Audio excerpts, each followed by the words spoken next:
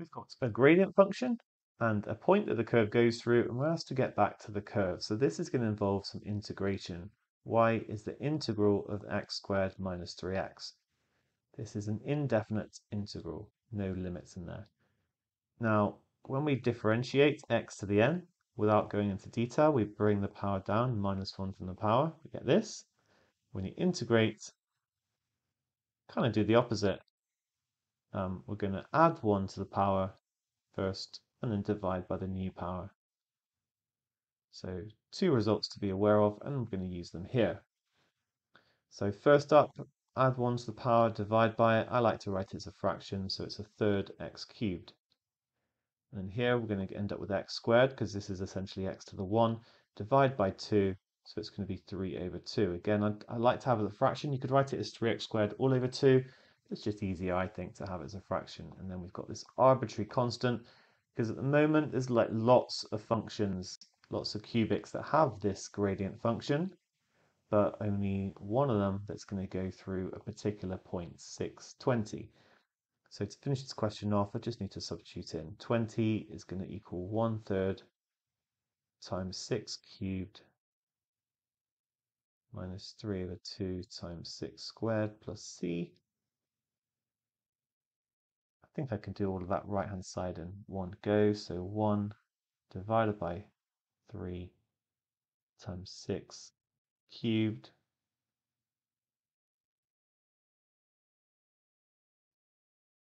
minus 3 divided by 2 times 6 squared.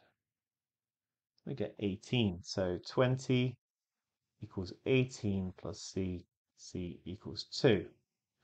And therefore y equals 1/3 x cubed minus 3 over 2 x squared plus 2. And that was part A.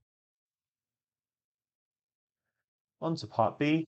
We're now asked to integrate again, but this time it's a definite integral, just in terms of p.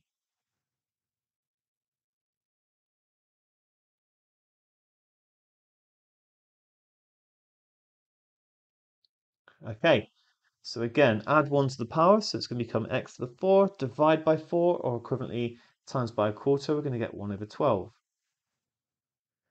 This one, add 1 to the power to get x cubed, divide by 3 or times by a third.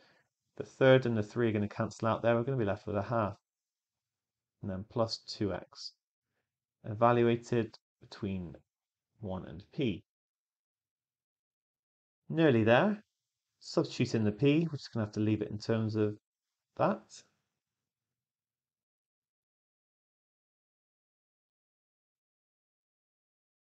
And then when I put 1 in, I'm not going to write the whole thing out again. I'm going to go with 1 over 12 minus a half plus 2.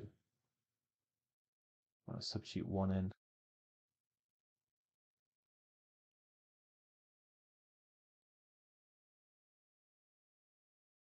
And we've got 19 over 12, so it's going to be minus that, remember, minus 19 over 12.